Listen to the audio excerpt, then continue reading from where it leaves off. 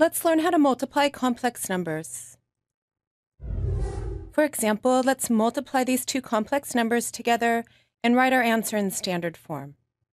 Now, when multiplying two complex numbers, we could proceed in a similar manner as we do when we multiply binomials. That is, we can use FOIL. So let's do that. That is, this is equal to negative 2 times 4, which is negative 8, and then negative 2 times 3i, which is negative 6i, and then I times 4, which is 4i, and finally the last term is 3i squared. Now remember that I squared is equal to negative 1.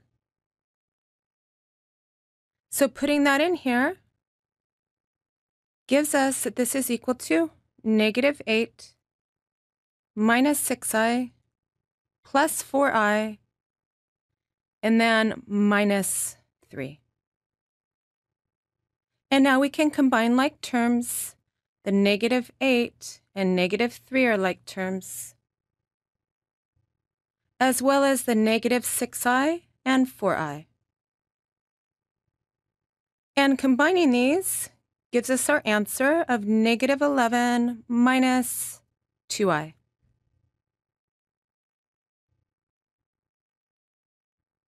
Now, in general, we have the following formula that when multiplying two complex numbers, a plus bi and c plus di, we get ac minus bd for the real part, and then bc plus adi for the imaginary part. And you should verify this to yourself by foiling this out here. All right, let's look at another example. Let's multiply these two complex numbers here. Now, the only difference between these two complex numbers is that this one has a plus and this one has a minus. These are what are called complex conjugates.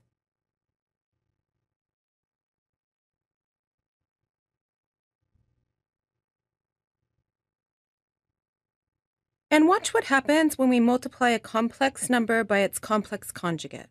We're still going to FOIL here, which gives us 9 minus 3i plus 3i, and then minus I squared. And then we're going to use this fact again up here that I squared is equal to negative 1. That is, this is equal to 9 minus 3i plus 3i, and then minus a negative 1, or plus 1. Now, negative 3i and positive 3i will cancel, and we're just left with 10, which is a real number.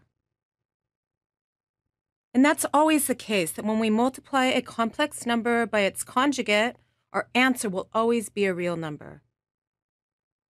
In fact, in general,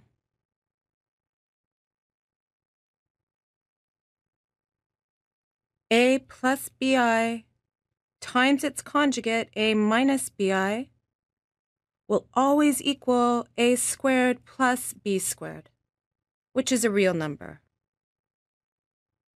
And this fact comes in very handy when we divide complex numbers.